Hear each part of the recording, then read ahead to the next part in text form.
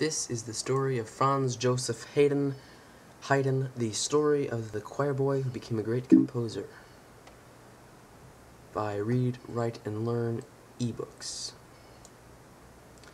Joseph Haydn was born in Rohrau, a little Austrian village not far from Hamburg. It is quite worthwhile for you to look for this town and for the river Lethe in any large geography. You may not find Rohrau itself, for it is a very small town, but you will surely find the river Lethe which flows by it. The parents lived in a very modest little house. The picture of this house is worth studying and remembering. As you see, it is one story with a thatched roof. The farm buildings are joined to the house itself. The windows look inviting and pretty. They seem to tell us very plainly that it is warm and cozy within. It will be easy for you to remember the year in which Joseph Haydn was born, because you have already learned in school that our President George Washington, whose picture shall be inserted here, was born in the same year, 1732. This President's birthday was in what month? What day of the month? Joseph Haydn was born on March 31st of the same year. He used to say that he was born in the night between March 31st and April 1st. Washington's father died in the year when he and Joseph Haydn were 10 years old. This is a picture of Washington as a man bidding his mother goodbye before leaving off to the war. Little Joseph Haydn's father and mother were poor, but they loved cleanliness and system. They feared God, worked hard, and loved music. Joseph's father used to sing in a clear tenor voice, accompanying himself on the harp. At home, little Joseph was called Seppel. When the child was old enough, he too began to sing. He quite surprised everybody by his sweet voice. In the neighboring town of Hamburg, there lived a schoolmaster named Franz, who used to visit the Haydns and play the violin. Seppel used to watch him very closely, and one day he too began to play the violin while his father and mother were singing. But he had no real violin, of course, so he had to play on a make-believe one of two sticks, but he sang in tune and kept time with his wooden bow. One day the schoolmaster chanced to come up along the street while the little boy was playing his make-believe music. Watching him closely, he saw that he was really fond of music. Then Cousin Frank, as they called him, had a long talk with Seppel's father and mother. After a while it was agreed that the little boy should go to Hamburg, the palace that you found on the map, and there become a pupil of the schoolmaster. They worked hard at the school in those days. Once, when Haydn was an old man, he said, "I shall be grateful to that man," the schoolmaster that is, "as long as I live, for keeping me so hard at work, but I used to get more floggings than food." When he was 6 years old, Seppel could stand up like a man and sing masses in the church choir, besides playing a little on the piano and the violin.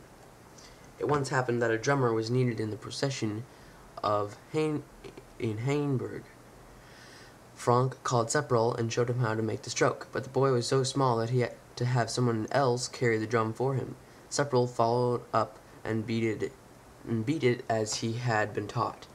Haydn was very fond of playing the drums, and even as a boy tried to learn how to play right. But Joseph Haydn was to do other things. One day, a man from Vienna visited the pastor of the Hamburg church. He heard the little boy sing, and liked his voice so much that he invited him to become a chorister in the huge church of St. Stephen. He was 8 years old when he arrived in the great city of Vienna, still a little farther away from home than he was at Hamburg. There was much else to do in the great church besides singing in the choir. There were music studies, of course, and singing, violin, and piano playing. But there were also school studies to be learned every day. There was religion, Latin, writing, and arithmetic. But one must not think that because Seppel was a busy musician, he did not like to have fun, like other boys of 8. One day the choristers sang at the royal palace at Schönbrunn, just outside of Vienna. The scaffolding was still standing above the building, and Joseph climbed to the top. The Empress Maria Theresa caught him at this mischief and gave an order that That blockhead should have a good spanking. 5 years after Joseph Haydn entered St. Stephen's, his brother Michael joined the choir. It was just at that time that Joseph's voice began to change. One day, when the empress heard him, she said his voice sounded more like a rooster's crowing than anything else. The choir master, taking the hint, prepared to dismiss him. But before Joseph said goodbye to his schoolmates, his spirit of fun bubbled over again. Someone had left a pair of new scissors where he found them. What should he cut with them? Ah, he knew. He would cut off the pigtail of one of the choir boys, and he did. Joseph Haydn was never lazy. His father and mother had taught him to love work. He was industrious, happy-hearted, and made friends easily. People loved him, and he began to meet those who could help him. One of those was the great poet Metastasio.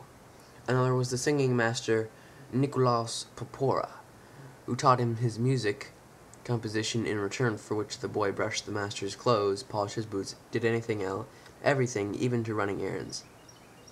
And all because he was so anxious to be taught how to compose music. Then, soon afterward, Haydn met Gluck, the opera composer, and another time Wolfgang Mozart and his father, Leopold. So you see, he was getting on famously. One day, he was invited to become the music director, or Vice-Kapellmeister, as it was called, in the family of a great man who is known as Prince Paul Anton Esterhazy. Haydn's position in the Esterhazy home gave him just the opportunity he wanted.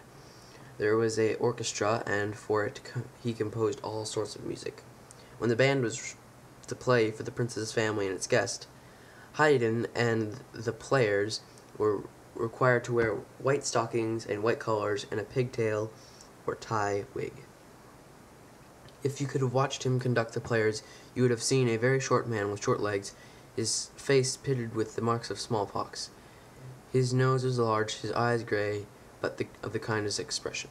And here is a picture which shows exactly how the good-natured sort of fellow looked. A butcher in the town where Joseph was living wanted to celebrate his daughter's marriage with fitting music, and was bold enough to ask Joseph to compose a minuet for the occasion. Joseph good-naturedly consented, and wrote the Oxen Minuet, and made the butcher and his daughters very happy. People say that soon after the wedding, the butcher appeared at Joseph's door leading an ox all decorated with ribbons and gilded horns. For many years, Haydn remained in the peace and quiet of the Esterhazy family, but nevertheless, his good work was heard of in distant places. He received many invitations to travel to foreign countries. One of these he accepted. He went to England, twice in fact. The night before he left Vienna, he and Mozart dined together. "Do not go on such a long journey," Mozart begged of him. "You are too old, and you do not know languages enough to travel through so many countries." "But," said Haydn, "I know one language that is understood everywhere, the language of music." Mozart said farewell to his old friend. They never met again.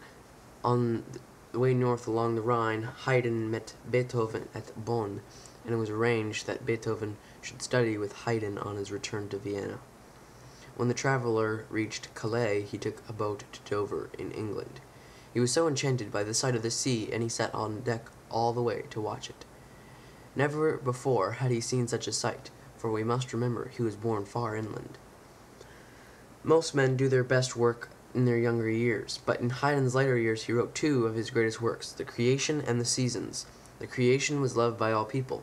It was one of the group of famous oratorios which have found a warm place in the hearts of the people.